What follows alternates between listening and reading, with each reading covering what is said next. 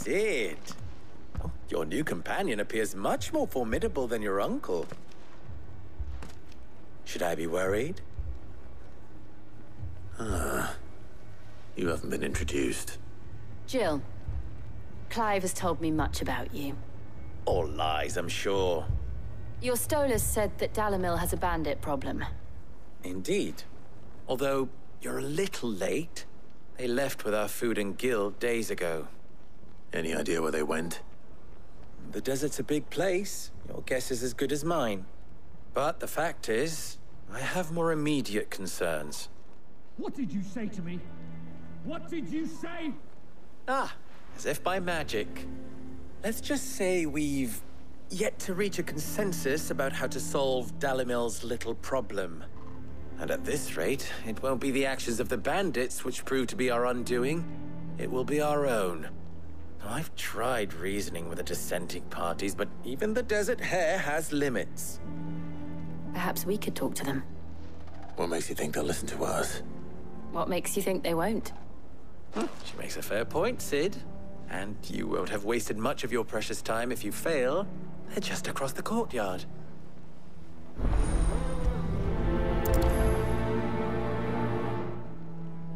Suppose we just follow the shouting.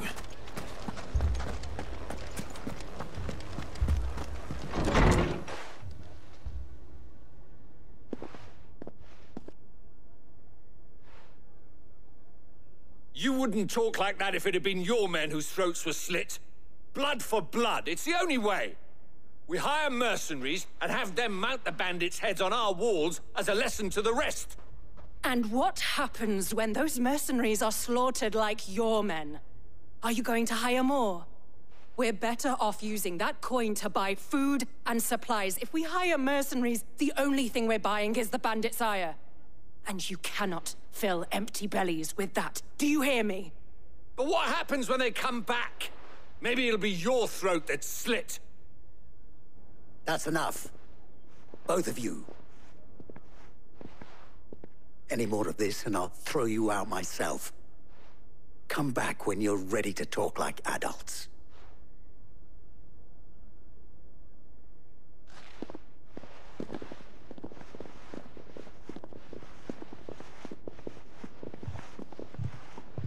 Victor. What's he doing here? Sid. And Lady Jill. What brings you here? I was about to ask you the same thing. Costness is in chaos, and the markets have all but ceased to operate. The Briar's Kiss here in Dalamil is the only place I can reliably obtain supplies. I was here to do just that when Master Lubor told me of his troubles. He thought I might be able to talk some sense into these fools. But if you're here, I suppose his patience must be waning. Who are those people? Those were the thorns in Lubor's side. And the reason this place might be headed the same way as Costness. It's these accursed skies. The darkness is enough to drive a man to madness. Or an entire city, for that matter. We're still working on the skies. But in the meantime, perhaps we can find a solution to Dalamil's problems. I hope so. For all our sakes.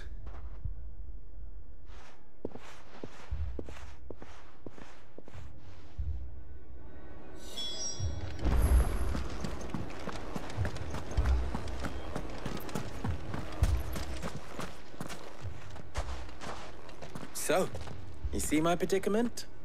What I saw was a room full of people who were angry and afraid. And with good reason by the sound of it. But if left to smolder, that anger and fear could set the entire town alight. My thoughts exactly. What to do? Both sides wish to protect their homes and livelihoods, if only they could agree on how. But as long as they are divided, we are vulnerable. And if there's one thing bandits like, it's an easy target. What would Sid the Outlaw suggest? Well, if it were my namesake, He'd let them choose for themselves, and be on hand to pick up the pieces when it all went wrong. That sounds like a recipe for disaster. A recipe for disaster is precisely what it is. But perhaps that realization would be enough to make them question the ingredients. While it's plain neither Conrad nor Natalie will countenance the other's proposal, it may still be possible to make them doubt their own. Before presenting them with a third option. And that would be? To pool our resources and save the city ourselves. Why fight each other? When all that fear and anger can be directed at the bandits. It appears we have a plan of action. Victor, pay Conrad a visit. See if you can't convince him of his folly. I'll speak with Natalie. As you wish. Your faces are not well known in this town. That may prove useful. Don't worry, Victor and I will do most of the talking. You need only play along. Play along. What he means to say is yes.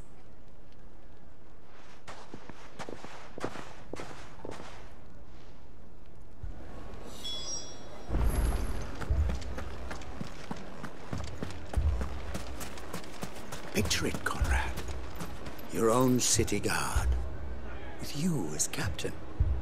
Me? I don't know about that.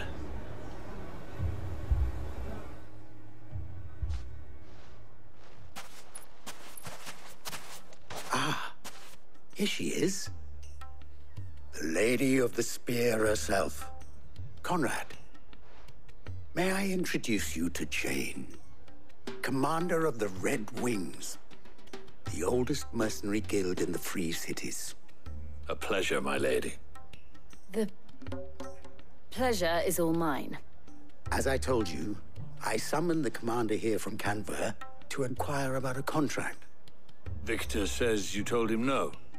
That there aren't any men left to hire. Is that true? True as the crystals cracked. Nobles came and claimed every last one worth his salt. And not just from us Red Wings. You know of the 7 high houses. There must be 2 swords assigned each one. Granted, we have a few boys left. If it's boys you're looking for. Well, Conrad, are you saying that Dalamil's finest cannot defend this town better than a gaggle of unblooded striplings? That a band of beardless youths could better avenge the deaths of your brave men than you yourselves? Absolutely not. We'll show those bastards who they're dealing with.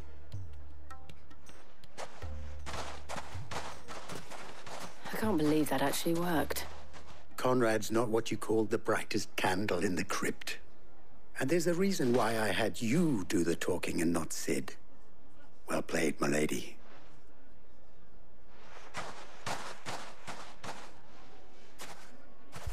Then let us band together and show these brutes that Dalamil is not to be trifled with.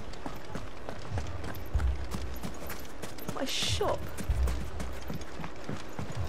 Why would anyone... If I had my pickaxe, I would... I mean, it may still be possible to buy something, and we may yet be allowed to keep it. Yes, but... I agree with Natalie. We mustn't do anything.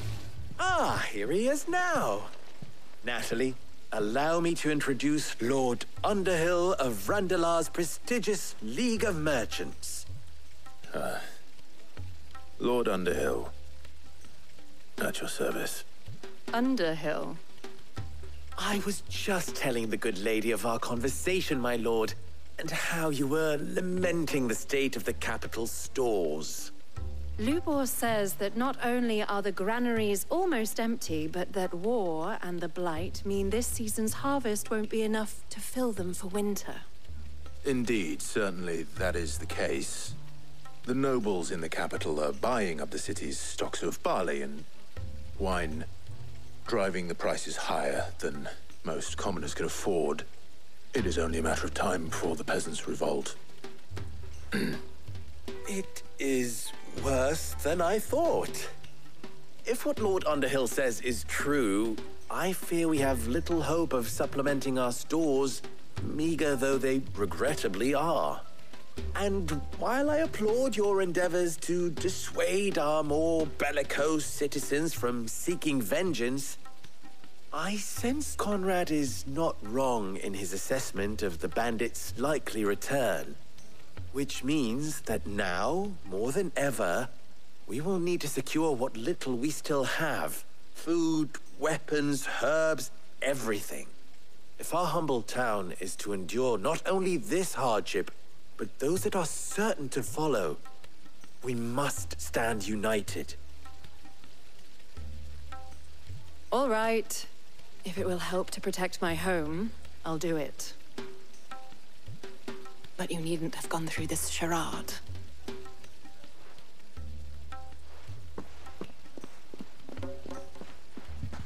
Thank you, Clive. Your performance was nothing if not workmanlike. She saw right through it. I didn't say it was good, merely that it produced the desired effect. Now, my scouts should be returning shortly. Meet me back at the Briar's Kiss, and we shall see what we face.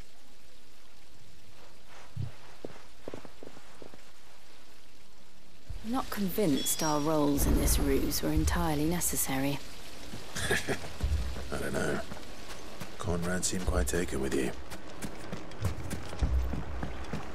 Mummy, I'm scared.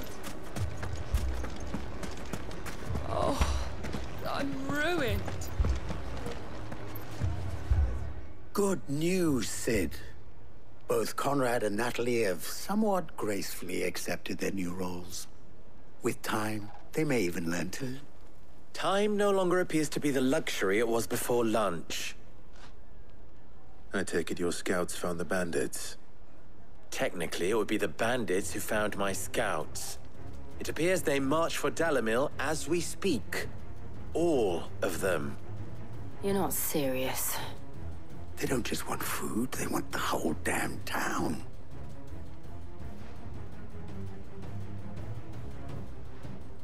I have a favor to ask. I'm told the bandits march in two groups, one from the south and one from the desert, in a move doubtless intended to stretch our already gossamer-thin defenses. Very well. Jill and I will meet those from the desert. But what of the rest? The rest, my friend, the city shall fight. Together. The stakes, I concede, are high. But if this does not unite Dalimil, nothing will. That is a lot of faith to put into those who had their hands around each other's throats but a moment ago. Then it will be for us to see that their hands are kept occupied. And I do mean us. I thought you might say that. We'll hold them off for as long as we can. And we will do the same.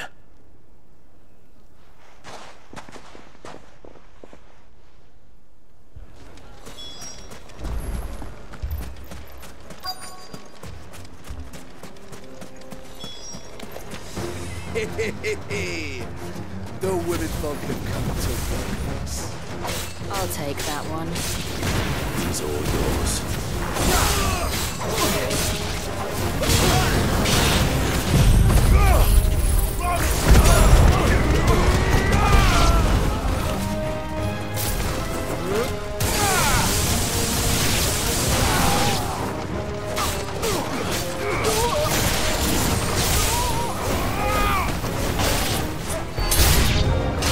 They mean to overwhelm us.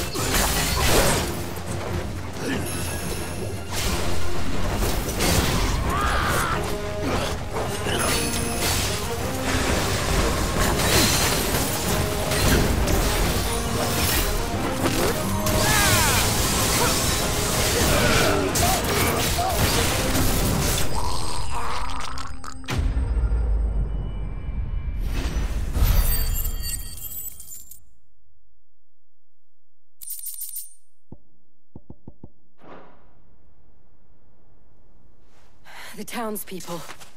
Could they have held out? I don't hear any fighting. What do you think? That we should hurry.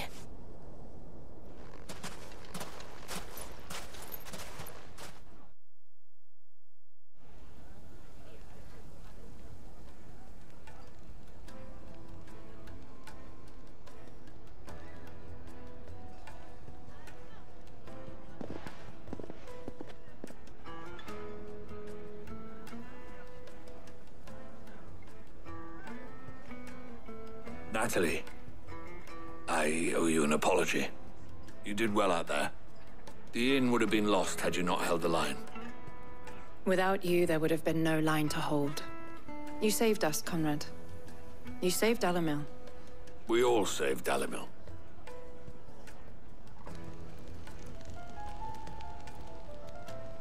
Conrad seems to have had a change of heart. I'd say they both have. I take it from your presence that our visitors from the desert won't be joining us either. Pity. The plan worked, Sid. Granted, it only took an army of bloodthirsty bandits at our gate. Calm now, Victor. Why quibble over the details? We are united, and that is all that matters. As for you, Sid, you fight considerably better than you act. I'll take that as a compliment.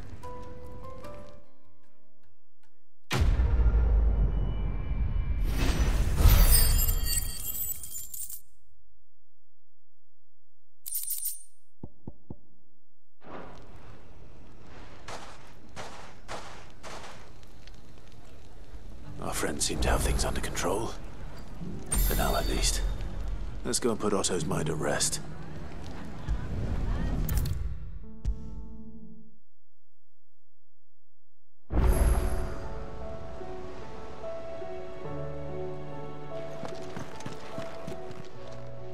Welcome to the Patron's Whisper. Your benefactors are a generous lot. All yours. All done?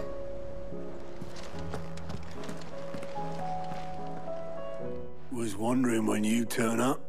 Had owls from all our friends thanking you for your timely intervention.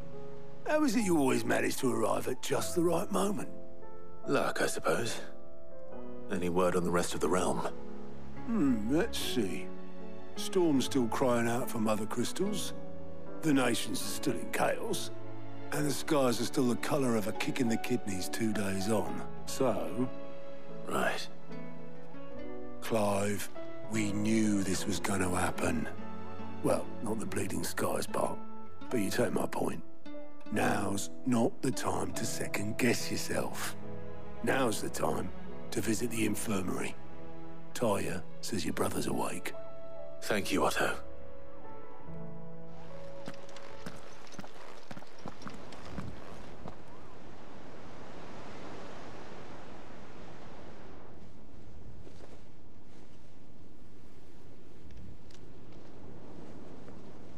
So it was not Sylvester, but Olivier who served as Ultima's puppet. And when Dion learned of this, he sought to slay the fiend.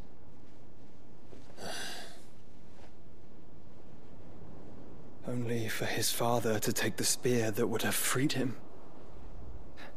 Enough to drive a man to madness. Small wonder he hasn't stirred. I would be afraid to wake. Had I but reached out to him sooner, warned him of the threat Ultima posed. But now, both an empire and her prince lie broken. Joshua, what do you know of Ultima?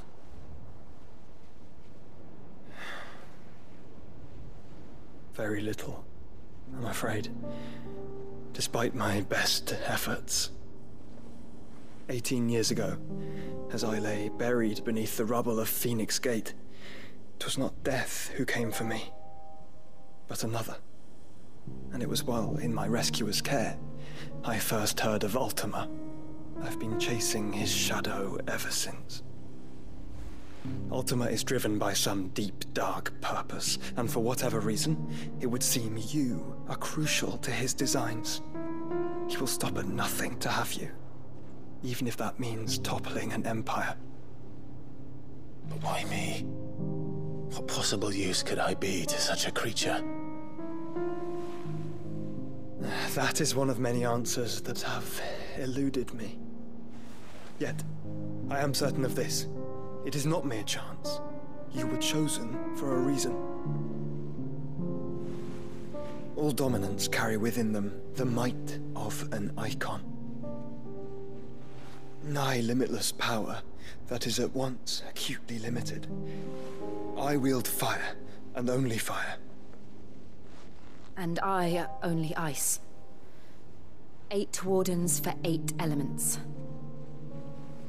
But you, Clive. You are different. You are special. Your abilities begin with the flames of Ifrit. But they do not end there.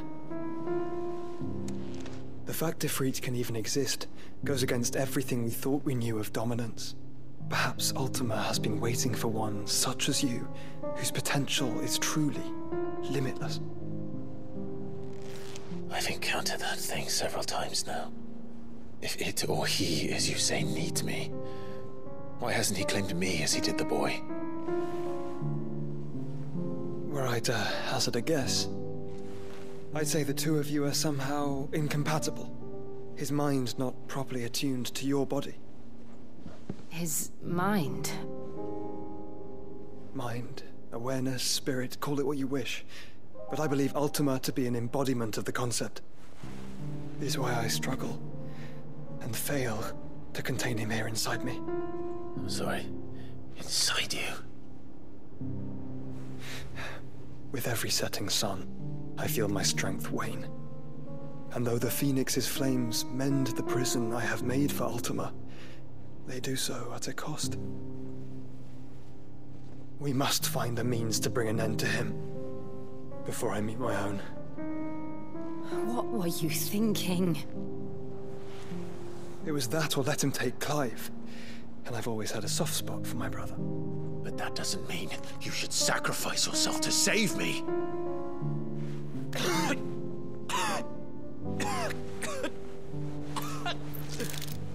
Joshua. Clive, it's Gav. There's an army of Akashic at the gates of Canver.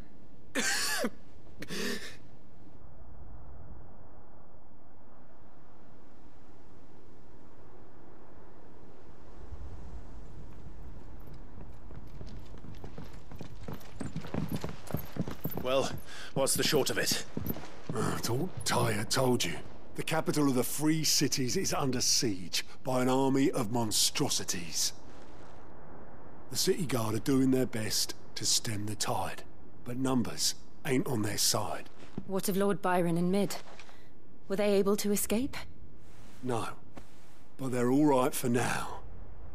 They're hiding with Gav at midship. We have to get them out of there. And we shall.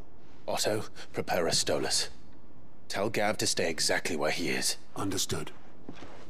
Vivian, what's the swiftest route to the Free Cities? That sounds like a question for the map. Look here. This road, through Tabor, should provide the least trouble. Good. What a coincidence. Tabor is exactly where I'm bound. Joshua, bed is where you should be bound. You don't think I told him the exact same thing? Were Tyre not such a talented healer, I would surely have been inclined to agree. But, thanks to her ministrations, I feel I may safely rejoin my attendant, who was to wait for me in Tabor if we became separated. All right, we travel together. Clive! If he stays close to me, he'll be fine. Thank you, brother. I'll look after him.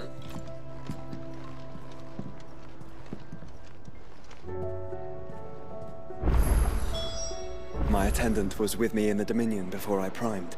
She would have watched the battle unfold and witnessed its outcome. I trust you'll be waiting for me in Tabor, where I can finally introduce you.